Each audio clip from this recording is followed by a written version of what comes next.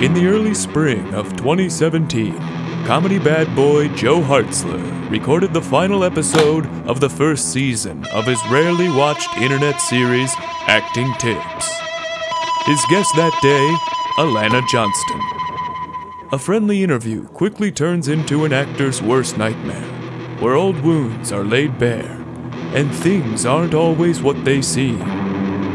What happens when an actor is pushed to the brink?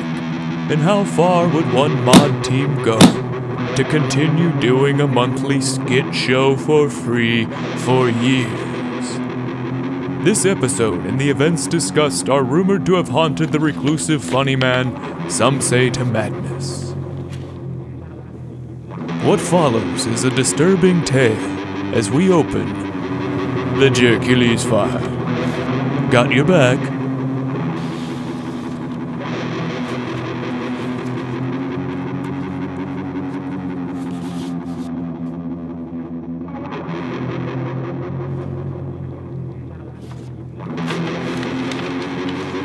And now, the series finale of Acting Tips, a special two-part presentation with special guest Alana Johnston and a soon-to-be-named mystery guest. Please enjoy the Jercules file. Got your back.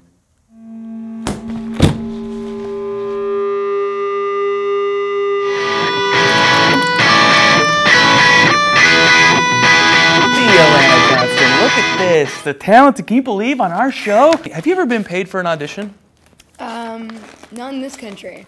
Oh, do you get paid elsewhere? Yeah, in Canada, where I'm from, you get, I think it's like $50 for callbacks. Are you kidding me? No, I'm not. In Canada, they pay, yes! I'm so glad to hear this. Oh, I'm sorry, I just shouted in. I've never gotten one, but, well, I've gotten one.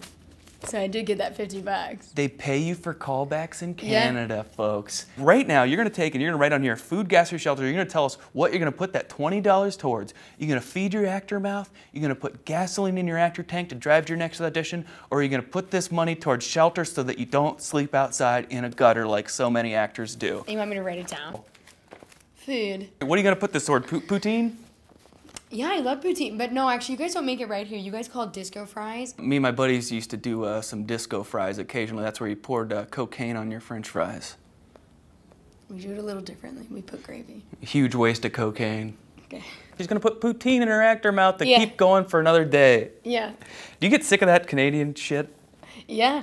Welcome back to the show. Thanks. And please, pretend this isn't here. I wanted to get a new angle of the show. People can feel what it feels like as I interviewed these famous actors and actresses. I'm very famous. Yes, very famous. Very famous. I do have these Crocs on because I have not a bunion, which is on your big toe. I have apparently a bunionette, which is what's on your baby toe. What? I also didn't wear makeup because I thought this was a hangout. So I just want everyone to know I'm really beautiful. You look fantastic. This is you woke up like this? I woke up like this.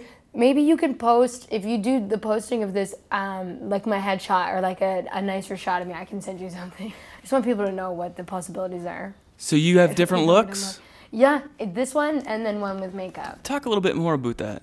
Okay, so you're doing the Canadian thing. What's this now, eh? Wait, that wasn't, I didn't know what you're saying! Alana. Yes. Thanks for coming on the show, by the way. No problem. You have to go to work today? Yeah. You're an actor. What set are you working on? I'm not on set today. Today I'm going to a fashion job. A fashion job? Yeah. Oh. Yeah. So wait, Wow, you're that's pretty cool. an actor, and Yeah, I wouldn't call, yeah, okay, I'm an actor. and you also, what would you call yourself? Well, I'd say comedian. I feel like I can't act to save my life. So how much do you get paid to be a comedian? When you do a Not Too Shabby show, what do they? Oh, nothing. What cut? Did you not know that about the UCB? What cut are you taking to the door? No cut. The door's free, so I guess I'm taking the cut of attendance. Okay, what about when you do a show where the audience pays $5? Nothing.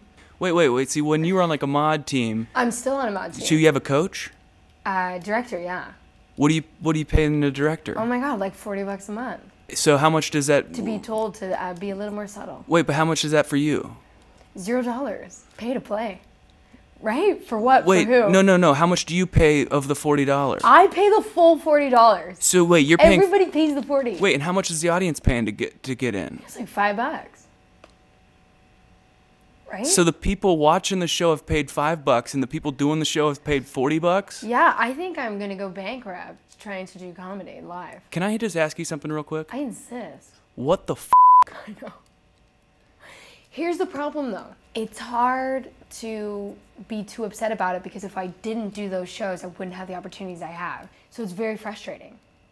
So it's almost like as an actor, you're just expected to work for free, huh?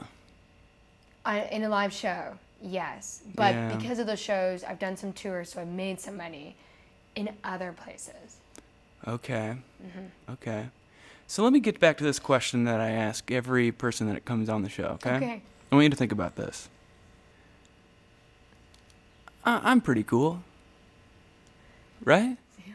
Oh, that's the question. Okay. Let me say this. I think physically you're cool because you can do a lot of different things. Like you have 2 BMX bikes, but you're also doing a show in like a garage and it's like 10 a.m. So I'm like, I guess you're cool in that way, in the physical way. I don't know if in real life, if I didn't know you from comedy, if I'd be like, he's cool. You're wearing a Canadian tuxedo, you're in head-to-toe denim. I just don't know if I could say you're cool. Like, if I saw you on the street, I wouldn't look twice. But I think you're cool because I know you. What did everybody else say? I mean, most of these people are being nice and saying, yeah. I'm so sorry. No. You don't think this is cool? This is a nice shirt. It's cool, but, like, it's kind of cool. What's not cool about my life? You have so many BMX bikes. Awesome. That counts for the cool side. I wish you guys could see all this stuff. I don't know. Okay, so you're paying $40 to paying $40 a month. The audience is coming in, they're paying $5. Yeah. You know what I would almost say? It almost seems cheaper to be the audience. But it's less fun. Is it? Yeah. A lot of fun. Lots of Being fun. on stage Hey, is we were on a so mod much team. fun. We were on a mod team, my very first mod team, and I loved it. Those were the days. That was great, right? Yeah. How'd that end? You threw a fit and you quit right before. Wait. Get the story right, though. Okay. An email about you that you weren't supposed to see was sent. What happened before that? What did happen before that? Exactly. This is a part of the story that nobody ever touches on. No, it's that you didn't know your lines and you were drinking during the first show that we did in a 3-part show. Remember? Crown Royale. Yeah, because the prop on stage was real, but was you real. decided to drink it. But everybody could see me pouring this prop. Right, but you didn't have to sip it like that. You got drunk, dude. That's the story. That's what happened. Interesting. Oh, yeah. Interesting. That is, to me, what I remember happening. So you were wonky online. So why did someone bring a real alcohol prop on stage and give it to me? Why did you choose to drink it? Everything's a choice. Because everyone watched as I poured a drink, But and that why was didn't you take like little sips? Because the audience was laughing. Okay. You see how much fun it is to be on stage? You got to give the audience what they want. I mean, the audience okay. wanted a show with proper lines. But I feel like there was only one flub in that show, and to like, It was you. Okay, all right. Listen, I don't agree with what happened and how it went down. You're worth any dropped line. You were, without question, one of my favorite people to play with. You're worth any dropped line. I don't know if I can say that everybody else feels that way. I'm also a force to be reckoned with, so not much can shake me. Can I tell you what I felt happened? Honest to God, we've never talked about this. Yeah, I would love to. This is actually interesting. This is the first time that I ever heard about the issue with the pouring the drink on stage. I couldn't think of another reason why that email was sent. I couldn't think of another reason. That was my only guess as to why it was sent. Interesting. And I was so upset when that happened. But I don't think it mattered because you were on there with Jack. Interesting. So we were on this team, and I was paying my monthly fee Pay to play. To perform. And I think it should also be noted that during this time I was also performing on Herald Night. Yeah. Oh, you were, and Harold was twice a week. You were maxed out, dude. So I was practicing Maude Night. I was practicing Herald Night. I was performing at Herald Night. I was performing at Maude Night. It got upped from when I first got asked. Also, I never auditioned to join Maude. I got asked to join Maude, and so I did. Oh, wow. When I first joined, it was only 2 shows every 3 months, and then it got up to every month. So I think I felt spread a little thin. Yeah. And it's interesting that, see, no one remembers what happened, what spurred that email. Leading up to it, it had probably been a year of me feeling like totally stressed. Every time I walked into the room, I could feel like people had been talking about me. So I was like getting all these vibes from the group. I could tell like I was on the outs with a few of the writers. And so it started to be like totally not fun for me to show up. Right. It took me a while to realize that I was just purely stretched too thin, that I couldn't be doing that much free work and still be a sane human. And we weren't on the, you and I, we were hanging out all the time, and Scott and we were always David good here and stuff. Like we were all still having fun during that time. I think that's what kept a lot of us around. I know for sure the performance, some of the writers, we were having a good time. I still love all the writers. I love everyone. Me but too. I was feeling too stressed out, and I always talk about this time that I was like racing to get back to a rehearsal, and I was like, my mom was out visiting, and I like cut that time short to get to a rehearsal because my Maude team would be mad. I remember that. About this time, I missed a Maude rehearsal to go to do another show somewhere. Right. And I just sent an email like, listen, I'm not going to make it to this. God, I don't remember that. To this rehearsal. And I knew people were going to be pissed, but I was like, I did another show. I'm tired. I'm not going to go spend now 2 hours doing this rehearsal. And so I said, I can't make it. And then immediately Jack got back to me. Oh man, people were pissed, and talking shit. And so then I sent the email, hey gang, thanks, it's been great, but I'm gonna bow out of Maude. This is gonna be my last show. Because I was just done. I was like, this isn't fun for me. I'm over it. Then the email came. Hey guys. Sorry, but this is gonna be a rant.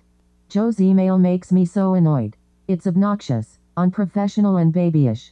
I respect you all dearly, but the feeling is not mutual? Give me a fucking break. I have zero issue with him leaving if he's going to do it like this. Or does he really want to leave? Is this just another classic Joe plea for attention? I feel like Joe has been a negative influence on our team and our shows for the past year. He doesn't learn his lines. He doesn't act professional. He seriously tanked our last show. And it's not the first time his indulgences have ruined a sketch.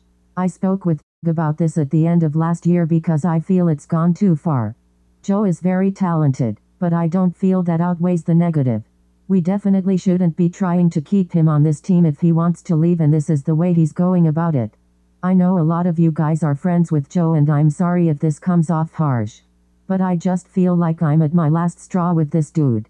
I love our team and I want our shows and our experience on the team to be the freaking best, and I feel like Joe is negatively affecting all of it. Sent from my iPhone. That's what you're forgetting. Here's what else you're forgetting. You weren't the only problem at the time. I'm paying to perform at these shows. I'm not getting paid. I've been doing this for years. I'm burnt out. I've realized I'm fucking up. I tried to bow out and just be like, okay, I can't do this. Yeah. Which, reading the email was really the best thing that could have ever happened. It was great. Because it set you free? Doesn't everyone sort of secretly want to read what everyone thinks about them? And then it finally went like, aha, yeah, no wonder this wasn't fun. It felt like we were all losing something that we loved, but maybe that we didn't know that we should keep fighting for. I personally we got graduated. Hated that. We got graduated. We're the first team to graduate to the grave. It's a disaster. I was given the offer to join another Maude team when we were like graduated, and I said no because I was like, I'm loyal to this team to the end. Yeah. And then we just fell apart, and I was like crushed. It had to happen. I never resented you at any point because I just had more energy because I was new. I had so much to prove. You guys were already top dogs there. I love hearing this other side of it because it was so confusing. This was the beginning of me starting to feel like I was being exploited a little bit. Wasn't it good that it all kind of fell apart? Because you weren't necessarily liked as a performer. It needed to end. Motivate you to make life changes. You changed in the best way possible. Yeah. And now you're like the best version of yourself in a barrage. I was miserable. Blessing in disguise. You were miserable, dude. But you didn't want to let us down either. It's like, whatever drama was happening in those rehearsals, the second that show came, it was like, oh my God. Yeah, we loved the performing. audience loves you. We love performing. They love you. You weren't necessarily liked as a performer. Here's what also I think I was feeling was, as a comedian, I was growing beyond. I wanted to create my own shit. What I go on to do in the years after it was I created my own show and I did my own thing, and it was like Well, super after that rewarding. happened, you were out of that building. You were like pretty much making like a bow out of like, I have to go do these other things. Because Yeah. the next time you kind of came back around was Trophy Case. But it was your show. It wasn't that establishment giving you something. It was you giving them something. It was very different. Very different. Yeah, and if I was doing Maude now, it would be completely different. I could never do it again. Yeah. I'm not going to For me, pay it to was, do comedy. I'm still okay with doing it. I'm on a drama-free team, and if it weren't for our team, I wouldn't be able to feel that way, because now I'm just appreciating the ride. I'm always gonna be a live performer, but it's like, I can feel I've switched focus to doing my own stuff too, because at some point a stage can't hold you anymore. At some point you're like, oh, I need more. It Sure. has to be all about me. And that, I know that Yeah. sounds like very narcissistic or something like that, but it's like, well, then what the fuck else am I doing? If I'm not in it for me, what the fuck else am I in it for? Yep. A job for me is a job for all, man. I can't sit in a casting office and hope somebody else gives me a career. That's madness. Not for somebody like me who's never gotten a callback. Never. Are you serious? I'm dead serious. But I've worked so many gigs, and all of them were direct offers. And it's because of the years I put in those live shows. And you're a pro. It's like 10:30 a.m. I've already worked on 3 shows this morning. I remember when you entered our Maude team, and I remember it made all of us step up our game because you like set the bar higher. Oh, wow. That's a huge compliment. You weren't necessarily liked as a performer. I will say this, the current state of UCB, I think, is great. You're paying $40 a month. Well, listen, I'm having the time of my life, if I'm being honest. And all it's right. like, what else am I going to do with my time? You tell me. And it does What make else am I connections gonna like do? this. And it makes these connections, and it's like, how else am I going to get in a couple garages at 11 a.m.? Boom. You want to put this on? Should you wear it for a little bit? Maybe Yeah, they want a okay, if I POV. ruin my hair. Oh, I don't care who's seeing me. Can I ask you to read what a troll said to me once online? Oh, this will be some good acting for me. I've been having our guests read, because I'm going to respond to this troll. Okay. Jump up your own butt and choke on hot farts. And then it's a... The face is the most haunting part of the message. What does the face mean? I would have done like the dead one, because your farts killed me. The ghost one. I like the ghost one. Somebody said that to you? I'm going to write back. You have your mother make yourself a fart sandwich, and you slice that thing in half and toss yourself a stinky log on there, and you eat that and wash that down with a tall glass of turds. Oh, that's much better than what my initial response was going to be. And then you choke on it. It seems quite long-winded. Man, I can't believe I got drunk during that show is what the story now is. Dude, I'm telling you. Got myself blacklisted forever. Yeah. That's the thing. If you, here's another acting tip. One false move and you're done. I disagree. You get a reputation that you're crazy. When really, maybe you're just Holden Caulfield smarter than these phonies. I think people think I'm crazy. Yeah, but in a good way, in a fun way. I'm a fun crazy. Crazy like a fox. I guess. I don't know. Thanks for being on the show so much. I was wondering if you wanted to wrestle me, but I don't think we have time to do it. I don't think we have time to do it, but I'm going to bring you back. I do have a final thought. Yeah? I want to thank you for having me on this show that I thought was a hangout, and I want to say I feel really at peace with hearing your side of it, and I'm actually quite proud of you for the way that you turned your life around afterwards when you could have gone the other way and you could have gone deeper in. Yeah, I picked up the pieces. I'm really proud and I of made you. all of this. And I think you're an eligible bachelor. I asked you about an hour and a half ago if you were dating anyone. I didn't get an answer, but just want you to know if you're not, you deserve someone great. The question is, does she deserve you? Alana What a Johnston. laugh. Hey, we're going to give you $20 for being on the show. What's your Venmo? Let's do it right here. Wow, great. 20 $20. I'm going broke making the show. Oh, do you have any acting tips? Yeah, whatever you do, don't be myself. What? Well, it's not working being me. Everyone's No. like, be yourself. It's not working, so don't be myself. Don't be self-deprecating right now. Oh, that's a good tip. Don't be self-deprecating. Don't take my tip. You are one of the most talented and professional actors I know. You know the business. You hustle. You work hard. You do live shows. You're paying to play. And in play, you are. The audience loves it. They're shouting, "Turn her loose!" "Turn her loose," they shout. Alana, do you have any acting tips for us? Keep going. Just keep going. Keep going. Yeah. Alana Johnston, thank you very much. Thanks for having me. So